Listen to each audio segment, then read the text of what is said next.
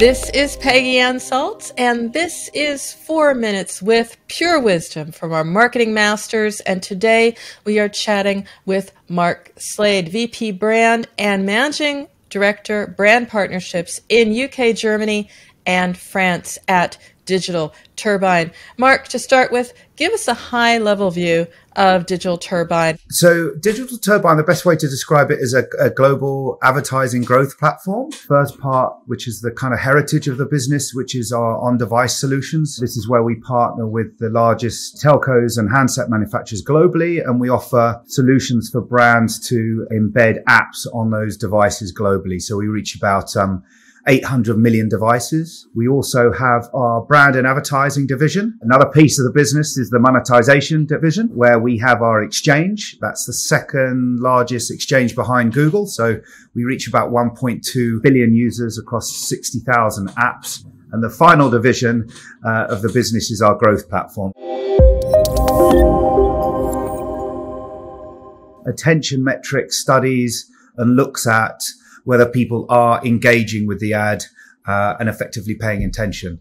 So we've done studies now with Lumen and Amplified Intelligence to look at how our ad formats, particularly our rewarded video format, measures up when it comes to attention. Across both the vendors, we're seeing over 20 seconds of attention, which is off the chart compared to a lot of the video vendors in the marketplace, sort of 10x that of social media. Users that are looking at the ad, they get engaged with the video ad itself and they stay attentive to that ad unit through the 20 and 30-second video unit. But then they get a kind of supercharge, if you like, on attention with our end card. There's a lot of preconceived views around mobile gaming in terms of audience and in terms of premium environments. What the attention data has enabled us to show is that it's actually a premium advertising environment, delivers on really core metrics like our people looking at it.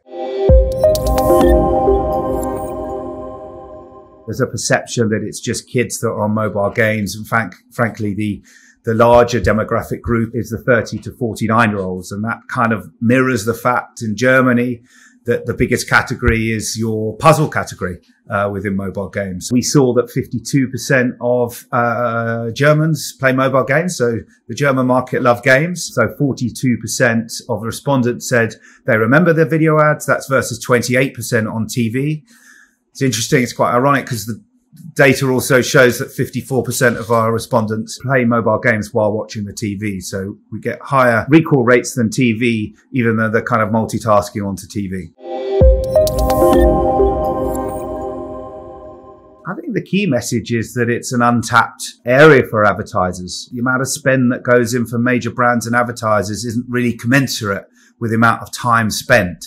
So there's a big opportunity here for advertisers to lean into this platform. And I think it's for us as Digital Turbine to work harder with companies like the MMA to really dispel some of these myths around the audience, get away from this perception that it's not a premium environment. We're trying to get across to the market that we have a premium ad format that delivers incredible engagement, recall, and attention. And that's for us as an industry to dispel those myths.